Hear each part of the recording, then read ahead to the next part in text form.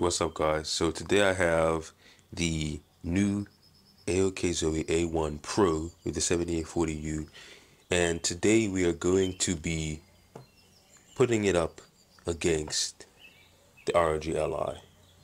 I think this is going to be a pretty exciting test today. We're going to compare these two devices and see which one is the one to beat. So let's not waste any time. Let's get into it. I'm going to start my stopwatch here and unplug both of these devices. They're both at 100% battery. We're going to be running this test, and at the end of this we'll be able to have an idea of the battery life and consumption of these two devices. So let's start off with the screen of these two devices. Let's talk about the screen. So the screen on these devices are similar, but different enough. I say similar because the resolution is fairly similar. The AOKZOE A1 Pro is 1920 by 1200, so 1200p screen, and the ROG Ally is a 1080p screen, so 1920 by 1080, 16 by 9, 16 by 10. The AOKZOE A1 Pro is 8 inches diagonal, and the ROG Ally is 7 inches diagonal. So this is an inch larger than the ROG Ally and a slightly taller aspect ratio. So the screen is larger overall. Now, as far as the screen goes, I will say you may notice on this video that the ROG Ally screen is slightly brighter than the A1 Pro. So the screen is slightly brighter here. I don't know if you can see that over the video, how it comes up off over video, but I will say that in person, this screen is brighter on the ROG Ally. In person, it's just slightly brighter. You can just see that the brightest point is a little brighter than the brightest point on the AOKZOE. But it may look different over video, but I'm just telling you, in person, I can just tell that the ROG Ally screen is brighter. Now, the screen on the ROG Ally is also a higher refresh rate. So this is 120 hertz versus 60 hertz, or 60 FPS max.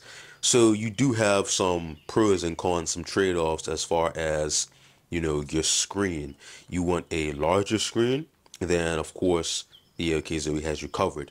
But if you want a slightly brighter screen and a faster refresh rate, then the ROG Ally is going to be your best bet right now. It's currently the only 120 hertz handheld on the market right now. There are some others coming out soon this year, but they're not here yet. So currently, as the filming of this video, ROG Ally is going to be your best bet and your only option for a 120 hertz screen.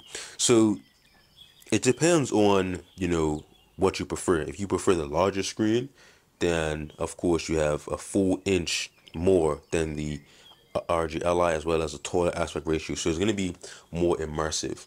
So if you're looking for the most immersive gaming experience, and you play games that are AAA games where it's hard to hit 120 hertz on the ROG Ally, then you may favor the AOKZOE. But I will say that the variable refresh rate is undeniably an amazing feature on the ROG Ally. It's going to be able to keep that gameplay very smooth. Even if your frame rate drops below like 60 or 120, you're able to get that variable refresh rate so that your gameplay is like 99% smooth most of the time. So that is an underrated feature. Not even underrated, like, that's just like a great feature to have, because that variable refresh rate is going to have you covered when your frame rate is fluctuating. That's not something you have on the A1 Pro, but I am a fan of this 8-inch screen. I have to say, if it was up to me, I would pick up the A1 Pro just because of that large screen. But that's just me. It's a tough decision, having both of these devices. But I will say I gravitate towards the larger screen because it's just more immersive when you're playing games. And most of the time you can lock your frame rate to 60 and have a great time, even though you don't have a variable refresh rate. But I will not disregard the amazing advantage that the variable refresh rate and 120 hertz has on the ROG Ally. Now, moving from the screen, let's talk about the overall design of these two handhelds. The design is different, as you can see. I have added these grips here, so just try to ignore these grips. I won't count that in the design. So I have the A1 Pro has this sort of rounded design. It's more round. The ROG Ally is sort of more angular and sharper angles. As you can see here, it's more angular. So I do like the design of both of these handhelds. It's really up to personal preference. So it really depends on, what you consider to be a better design. I will say that the ROG Ally is probably has a little bit more character, because you can see on the side here we have this sort of badge here that is sort of chrome and iridescent. On the back you have the vents that are sort of the ROG logo, and this sort of strip here. So it depends on what you consider to be a better design. I will say they both have a different sort of characteristics. I do like the accents of the A1 Pro. It does have some sort of cyberpunk lines on here. You may or may not like that. It doesn't really bother me, but the overall design, I think it's a toss-up between which one you like. I will say they both have a, their own sort of characteristics, and it depends on what you prefer. I will say one thing that cannot be sort of ignored is the sort of angular design and the more curved design of the A1 Pro. So you have angular and more curvy. So that's something that's sort of objective. The overall design, which one you like, that's subjective, is up to you. I will say that this one seems like more gamer, I guess, because it sort of has that that ROG sort of gamer-esque design, and this one is more sort of like cyberpunk, even with like the colors, like the yellow, sort of like that cyberpunk yellow. So it's really up to you as far as design and what you prefer. Now let's talk about the ergonomics. Coming right off the design, we go to ergonomics. Now, as you can see here, I'll talk about this sort of grip thing that I added here, and this was to improve the ergonomics, because the ergonomics for me is not the best on the ROG Ally. You can see here it has a slight grip, but let's look at the comparison between the grip on the A1 Pro and then the ROG Ally. You can see the grip is much more shallow. It's much more slim on the ROG Ally than it is on the A1 Pro. So this has a much more ergonomic feel in the hand when you're gaming. It does feel more ergonomic. It does feel more comfortable to hold in the hand, and that's one of the reasons why I added this grip, just to give it a little bit more thickness, a little bit more ergonomics, a little bit more grip. So I do give a slight nod towards the AOKZOE just for those ergonomics. I will say it is very balanced in the hand. It does feel very balanced. It's not too heavy. It's not, too light. It doesn't feel hollow. It does feel solid when you're playing it.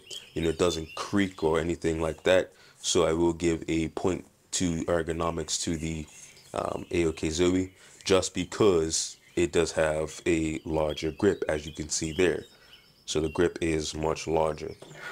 Looking at those devices side by side, we can see that the grip is much larger on the A1 Pro. So the A1 Pro does win as far as ergonomics are concerned. Now, coming from ergonomics, let's move on to the actual controls of the devices. Now, controls, of course, you're going to have a similar experience because it's like an Xbox style controller. So on the ROG Ally, you have all of your, buttons here. You have your triggers, bumpers, joysticks, all that good stuff. You do have the added benefit of having these back buttons here. So that is awesome to see. Now on the A1 Pro, of course, you have your buttons, joysticks, triggers. I do like the triggers on the A1 Pro a little bit more. I do like the triggers here a little bit more than the triggers on the ROG Ally. Just personal preference, just the travel and also the the actuation pressure and feel. I do like the triggers on the the ROG The A1 Pro, sorry. I do like the triggers on the A1 Pro a little bit better. Now the joysticks is another thing that is better on the A1 Pro because these are whole effect joysticks, so you're not going to get any drift. Now these is just a standard analog stick, so you do the possibility to get drift. They are pretty accurate. Dead zones aren't too bad when you get into software and adjust it, but I will say that the joysticks are better on the AOKZOE. Buttons are going to be pretty much the same on both, so you can't really complain about the buttons on either of these devices. I guess the face buttons, the ABXY, start, select, you can't really complain there. I will say that the D-pad, this D-pad gets a lot of hate, but it is serviceable. I haven't had any sort of like issues with it, but a lot of people do not like the style, and it could be a little bit more, I guess, distinct. But whenever I press a direction, it does go to where I want it to press. But I will just have to give the point for the D-pad to the ROG Ally because it is more, it just feel more discreet, more distinct, and more tactile in each direction that you are going to be pressing it. So I give the point to the D-pad to the ROG Ally. The A1 Pro wins as far as the joysticks and triggers. Just for me, buttons are pretty much a tie. The ROG Ally wins for the D-pad. Now let's talk about performance. Now performance on these devices is very similar. This is the Z1 Extreme. This is the 7840U. One thing I will say that this device has 4 times the RAM. That's right, 4 times. This is 16 gigabytes of RAM on the ROG Ally, and this is 64 gigabytes of RAM. Now, before you come on into the comments and say you don't need 64 gigabytes of RAM for gaming, you're right. But there are applications, on a PC that more RAM is better. So I will not say that a 64 gigabytes of RAM is going to give you 4 times the game performance, because it won't. The gaming performance is pretty much going to be limited by the GPU and not the RAM most time. But I will say, if you're doing things like virtualization and a lot of other PC things that is for another video, having more RAM does help just overall smoothness and giving you sort of that opportunity to utilize more RAM if needed. Now, I will say that we're going to do some benchmarks here, and we're going to check out just a brief little glimpse of the performance between these two devices, but they are very similar. I'm going to be running this device at around 25 watts, just because I know that the ROG Ally in performance mode is going to settle around 25 watts. So we're running this in performance mode, or turbo mode, and we're running this at 25 watts just to sort of match the same wattage between these devices. Okay, so this is Dirt 5 running at 1200p low settings. We're going to see the benchmark, run the benchmark, and see the results here.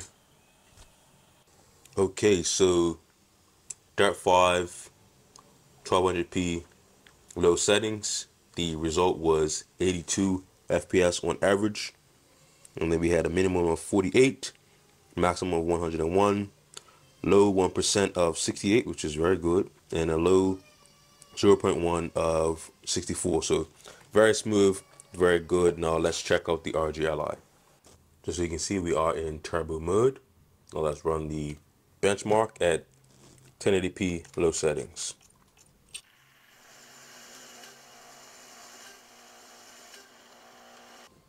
Okay, so the Ally has finished the benchmark. Got an average of 76, minimum of 20, maximum of 93, low 1% of 63, which is good, and a low 0.1 of 48.9. So that actually is pretty good. The A1 Pro did slightly better, but you're going to have a great experience on both of these devices. I would just say that the A1 Pro did do slightly better in this benchmark. Run one more benchmark, and then we'll talk about the battery, and then I'll get you guys out of here. Okay, so I have Returnal running on both of these devices. We are at 1080p low settings with FSR set to performance, and we're going to run the benchmark and see how they both do.